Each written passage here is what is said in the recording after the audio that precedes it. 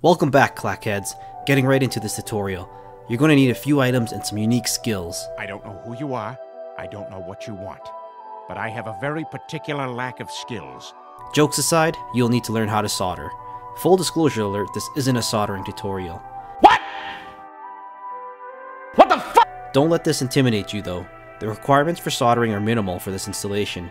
However, if you're wanting to explore all this hobby has to offer, it is highly worthwhile taking the time to learn to solder efficiently. Don't get me wrong though, there is still tons of fun to be had without. Let's take a look at the tools you're going to need. An EC11 Rotary Encoder. I'll put the product linked in the description below. A standard soldering iron.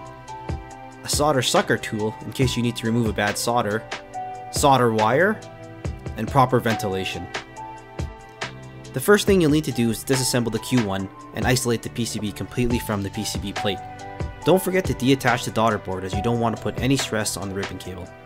To remove the PCB from the plate, you need to remove the 6 golden screws surrounded by white borders. Once you have all 6 screws removed, the PCB will separate.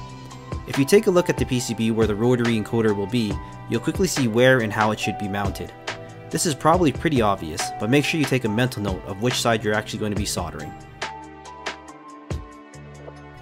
I decided to clip off these 2 side pins as there isn't a requirement to have them soldered down for the rotary encoder to work.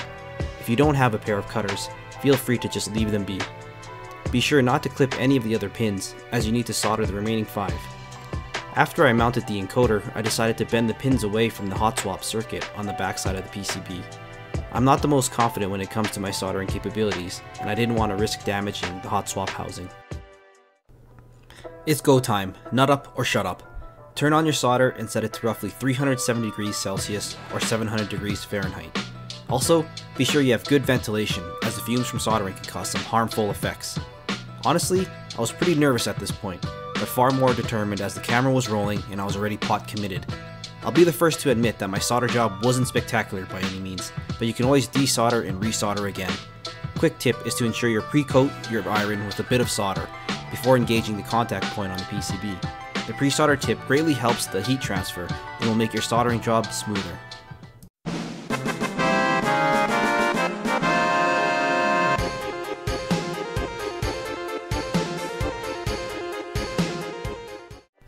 Great work, the hard part of the job is done. For the next steps, we're going to need to download a couple things and apply a new firmware to the PCB, as the default doesn't have the rotary encoder enabled. We'll need QMK Toolbox to flash the PCB, and we'll also need the modified firmware file. Luckily for us, HM Faisal has the modified firmware code to enable the rotary encoder on his GitHub. What a legend.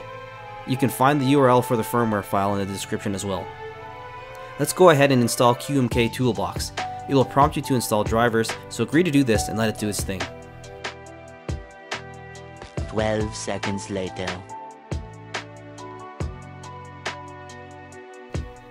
Once that's finished, let's go ahead and load the firmware to flash the Q1 with.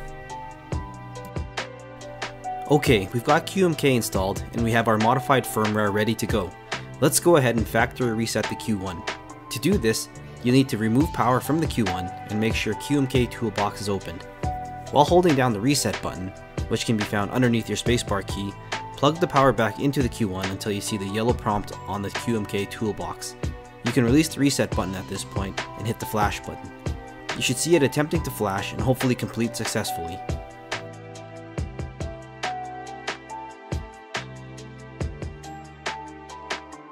Congratulations! Give yourself a pat on the back, you've just enabled your rotary encoder. Once the flash is complete, be sure to test out the functionality before you decide to reassemble the Q1. I should note that this isn't official Keychron firmware, but I totally expect that they will offer their own version of the firmware in the near future with rotary encoder functionality. I'm leveraging QMK Keyboard Tester here to make sure it's reading all the encoder inputs properly. Also, on top of being able to control volume settings, holding Shift while rotating the knob will toggle through the various tabs in your browser. Holding Control and rotating the knob will scroll up or down through whatever you're currently browsing, similar to that of the page up and page down function. Thanks Dub Nation for tuning in yet again. I hope this guide was helpful. If it was, show your boy some love, clack that like, and thok that subscribe. Special shout out to my dad, the Don, King Dubs, the greatest role model I have in my life. Thanks for teaching me how to solder, but more importantly, paving the path for me to be the best that I can be.